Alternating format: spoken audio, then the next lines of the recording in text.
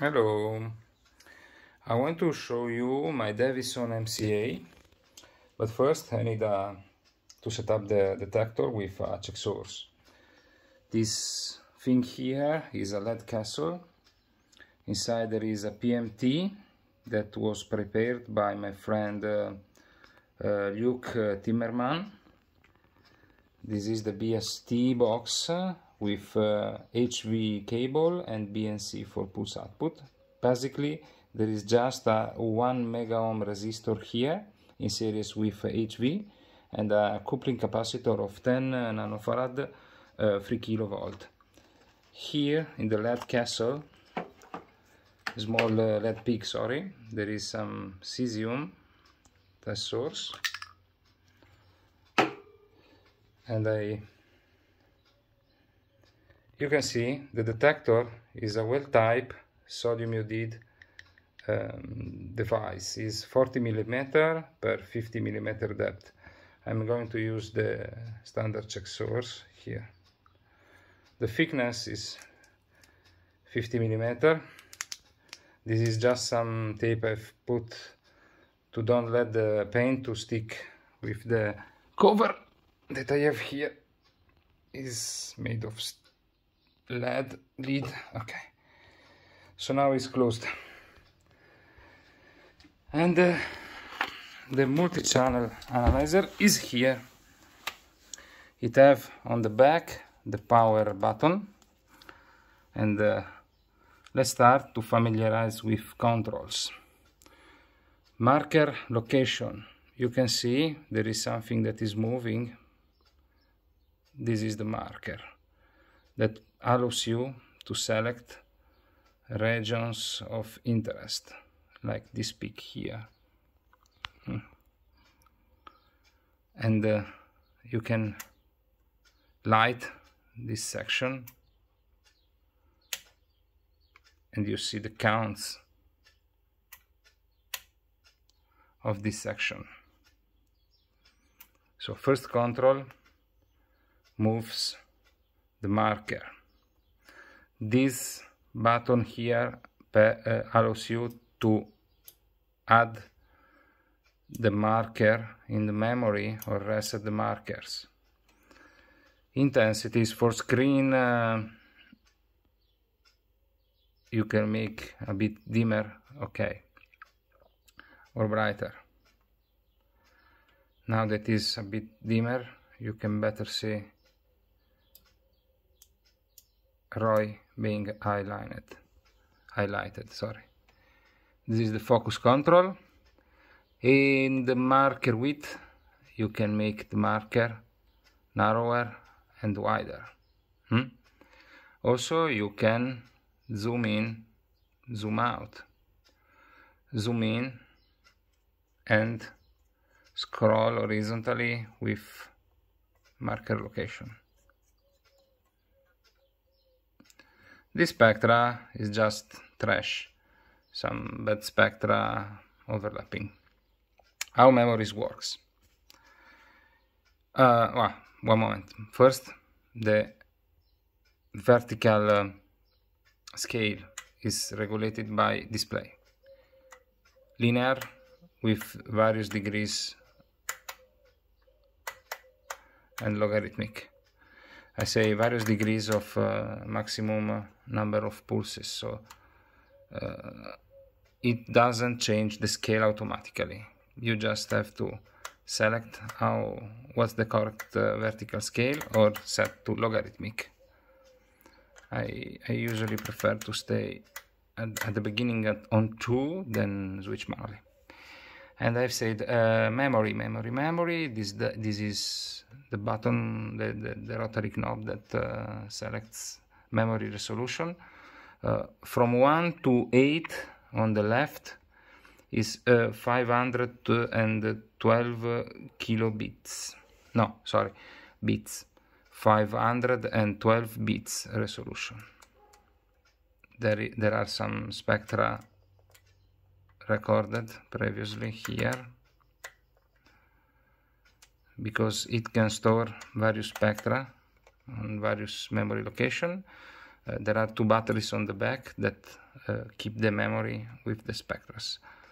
This is 4K, so 4 kilobit, 500 bit, 4 kilobit, one single memory location with 4 kilobit, two memory location with 2 kilobit, and 4 memory location with 1 kilobit. And OL means it will print everything from the printer port. So let's select 1 kilobit. How to cancel all the data? Now we are in display mode. If you want to do this kind of manipulation, you must be in display mode. Look at reset button here, reset data and reset time. This is for testing purposes. Counts time. Reset time. This button, lever, not button, shows all region of interest, all just in ROI. How time works: increase time, subtract time, data, increase, subtract. This could be used if you have already saved spectra and you wish to compare with another sample by simply run another spectra over that channel, memory channel, with time subtract and data subtract. That way you can see when the time arrives to 0, it stops, and you can see the differences between the two spectra. Okay, so we have resetted data and time. Other controls: gain is normal, nothing special with this control.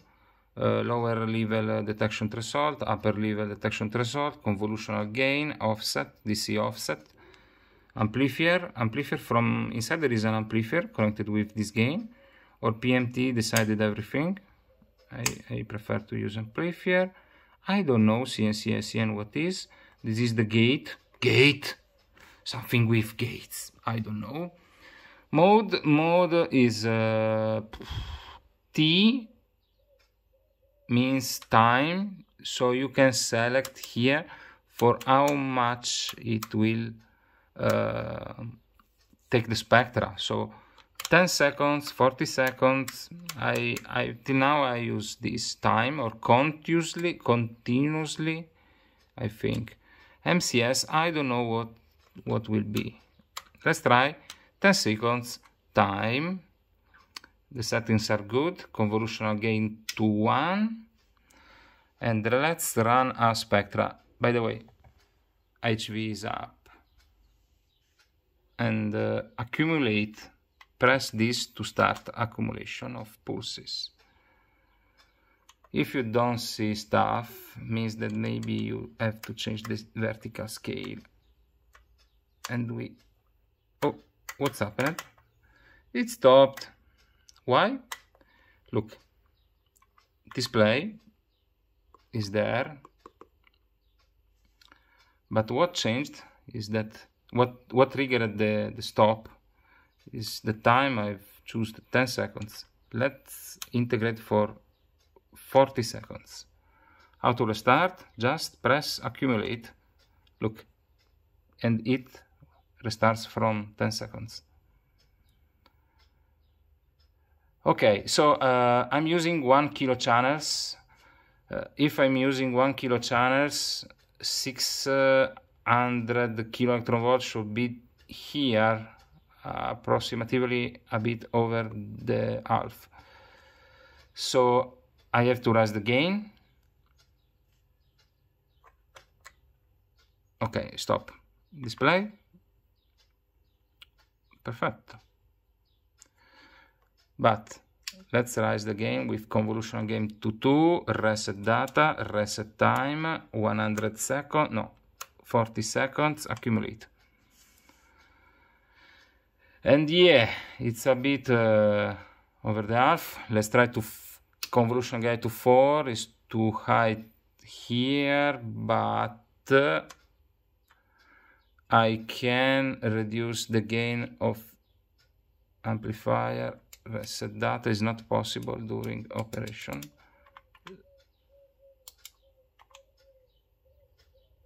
Let's reduce the gain here to 5. Stop display, reset data, start.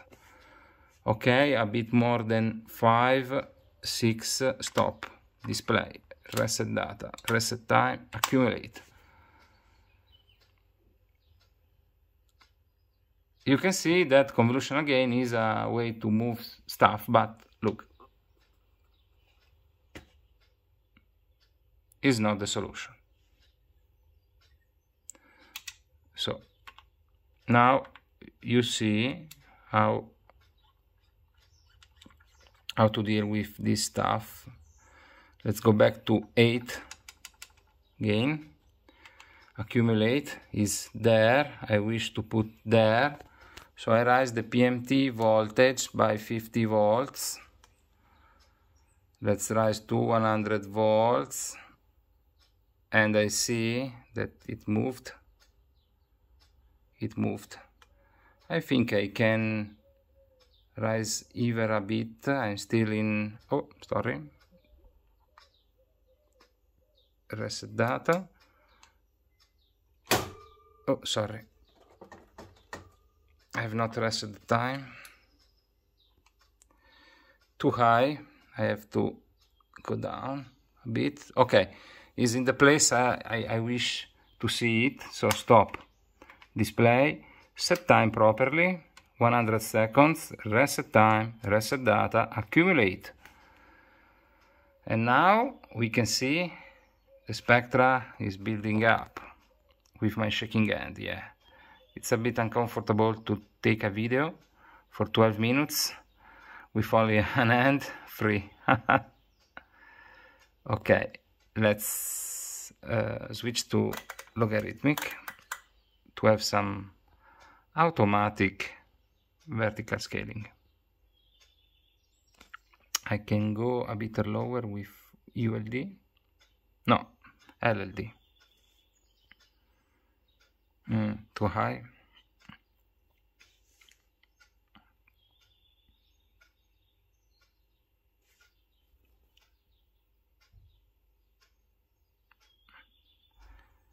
And this is my 6.5% FVHM sodium iodide crystal from Luke with well-typed crystal.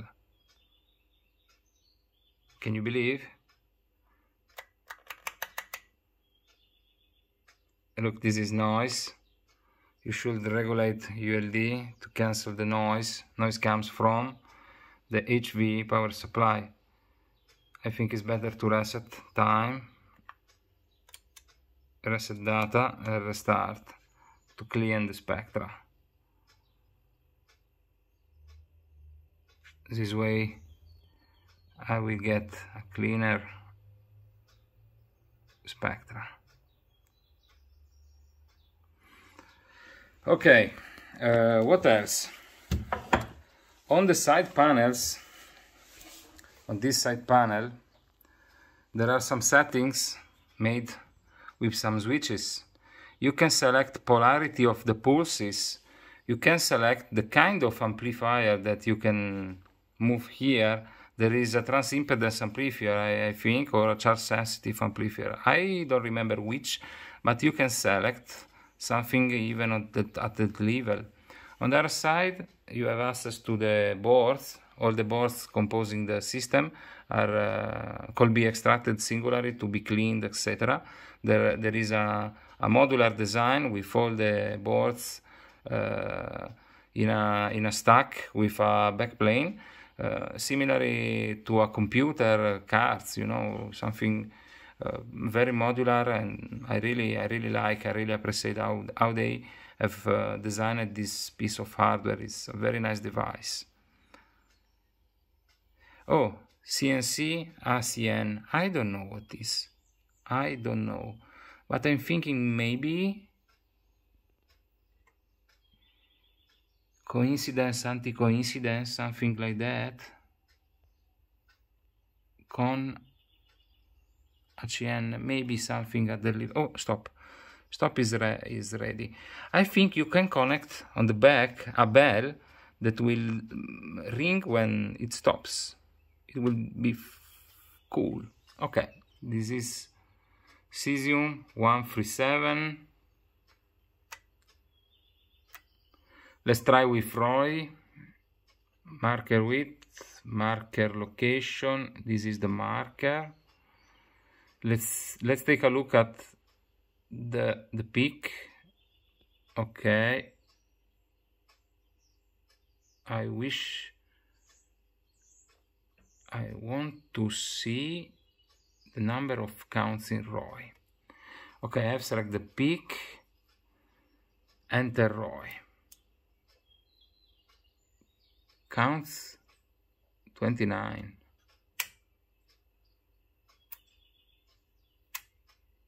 Oh, this is the correct. All. These are number of counts in ROI.